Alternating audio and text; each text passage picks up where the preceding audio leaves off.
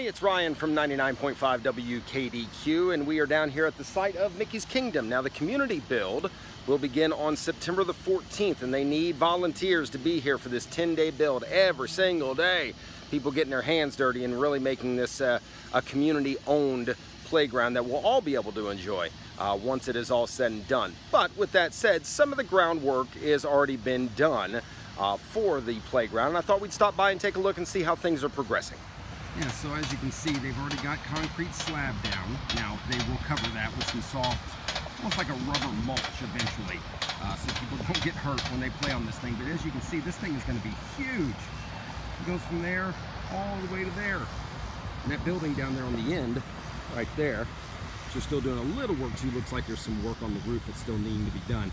That will be the bathrooms. Now, when this thing's all said and done, it'll be a 20,000 square foot playground, and it will replace Kids Kingdom, which is over that way, which right now is about 12,000 feet, so square feet anyway. So obviously a much bigger playground, and eventually I believe one of the features will be a bridge of some sort that will connect the playground somewhere along in here with the Greenway Passage, which gives us a nice view of the Ohio River, so the kids will be able to run, jump, play, climb, and get a nice view of the river all at the same time. So it's going to be awesome. Again, the community build coming up September the 14th is when it starts, 10 days straight. And they do need volunteers. We've got that info on the website, WKDQ.com.